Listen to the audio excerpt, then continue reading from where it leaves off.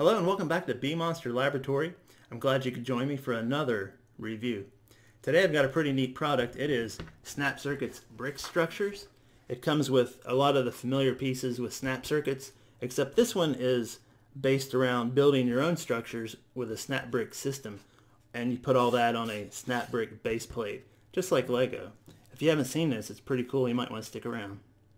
If you haven't done so yet, make sure you follow the channel and click that bell notification button so you know when new videos are uploaded.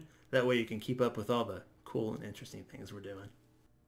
So with the Snap Circuits Bric Structures, you don't use the standard Snap Circuits base plate that you'd see in the arcade kit, but you use a Lego style base plate and a Lego style building block that snaps together. And the thing I like about this is that it connects to other building blocks. As an example, I use these three Bric Structures blocks, and I will attach those to the Lego kiosk or whatever this is here. This is a Lego item. It does attach very easily. Here you can see that it attached to the Lego pieces with no problem.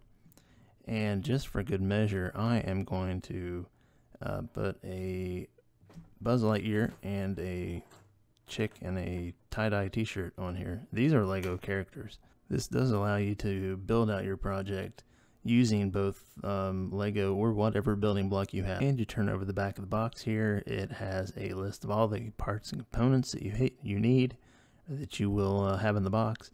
And over here it has just a sample project that you can check out. So when you open your box, you are presented with all the same parts that are listed on the back of the box. You've got your building blocks in the middle and the bags. You've got your jumper cables tied up there. You've got your LEDs, and here's the battery case. Well, these are new, I think, and they're pretty neat. They're called 3D snaps. There's two of them, and they allow you to connect two LEDs to each of them, allowing you to place your LED in a vertical or horizontal position, more of a 3D shape for your projects. That's pretty cool. And here is the most important tool in the entire box. It is the brick removal tool. It will save your fingers. It makes removing a brick so easy. Make sure you don't lose that. Here is another neat item. This is called the lined lens LED attachment. You basically put it over an LED and it splits the light up into lines. Here is the Fiber-Optic Tree. It allows you to bend light and when it's projected underneath it or through it, and it'll add a little bit of light to your projects. It's pretty neat. And here is the mounting base that it goes on. I do want to show you just how easy it is to build these items and how well everything is laid out in the book. It shows you exactly what you need for each step. And the most important part is counting these raised tabs or whatever on the bricks and on the base plate. So just make sure it lines up with the diagram and you won't have an issue at all. I did want to show you that the mounting base for my fiber-optic tree does not sit flush over the LEDs like they do in the book. I guess it's not a big deal, but it would look better. But anyway, I just kind of set it firmly on there. You can't do it too hard or you'll break the LED. Well, here are the LEDs hanging vertically using the 3D snaps that I was talking about earlier. You can see them at the top and the bottom there. And these projects also work really well if you dim the light just a little bit. Here's another example of the 3D snaps holding the LEDs horizontally. If you look underneath each of the electronic pieces, whether it's the LEDs, the light or the switch or the battery pack, you will see that there are the blue tabs, the blue adapters. That is what attaches those pieces to the bricks and the base plate. This is an excellent product for the price. You're going to see it online for about $32. Right now, it's on Amazon for $32. Right now, on January 10th, 2020, it is on the teachersupplysource.com for $15.30. I don't know what they charge for shipping, but that's a pretty good price. The quality and durability of this product is also really good, and you want that because you want it to last a long time. And it just feels like it's made really well. It's solid. The bricks snap together great. Sometimes they're a little difficult to get apart, but I'll talk about that here in just a second. The book will take you up to 26 projects, but you can extend your projects beyond that, especially with being able to use Lego bricks. These fit perfectly with Lego bricks. And once we do that, we'll put a picture up on the Facebook page or up on Twitter.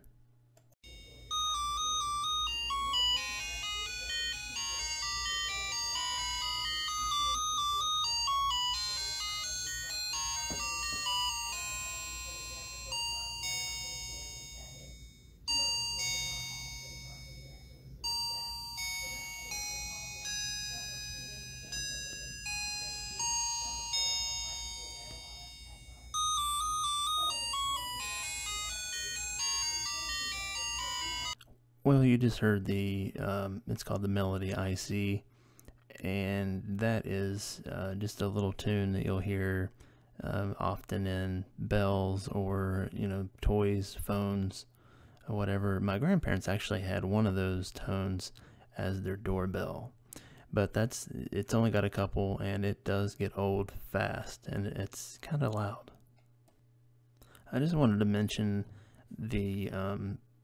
the look of this as it's blinking. This looks really cool in dim light, and you can shine it against the walls. It has great pictures. If you take pictures of it, they turn out fantastic. The light is very vibrant, and I just always thought it looked cool. I actually let this one go for quite a while and just sat there and spun it around in circles. So yeah, very neat. I enjoyed that. Well, I'd have to say that I've enjoyed this just as much as I have enjoyed the Snap Circuits arcade. This is called the diagonal circuit, and it is put together in such a way that it makes the Melody IC go crazy, if you can hear that. So the question would be, can you learn circuits or electronics by using this kit? And I would say yes, to a certain degree. You could learn how to set up basic circuits like your series circuits and your parallel circuits, and you can play around with these things and see what kind of results you get as you switch around the LEDs. And sometimes even if you put it together wrong and it doesn't work, it's an educational experience trying to figure out where you went wrong. So I think this may be the single most annoying thing for someone if their blocks get stuck or caught and they can't pry them apart, which can happen. It happened to me when I first got it, but it doesn't happen quite as often now. So if you take this blue brick remover, you can easily remove those from any piece.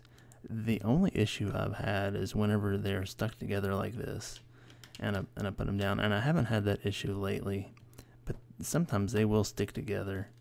Let's see if this will stick together. No. It's very easy to remove. I'll try it on the other one here. Maybe this one will stick together. Like I said, it hasn't happened in a while. Maybe I broke the pieces in, but if it does happen, I can apply pressure to the bottom brick with my thumb. You press firmly against it and rock the top part off with the brick remover, and it usually just comes right off. Not a problem. Now the other part of the other end of the brick remover tool is for the snap adapters that you put the base on, and you just put that over the part that sticks up, and you just tilt it back. It comes up pretty easy. So yeah, don't lose this tool. It'll save you a lot of frustration. Working with circuits can be a lot of fun, so if you've enjoyed this, check out our upcoming videos. Well, thank you for watching. I hope you found the video useful, and we'll see you next time.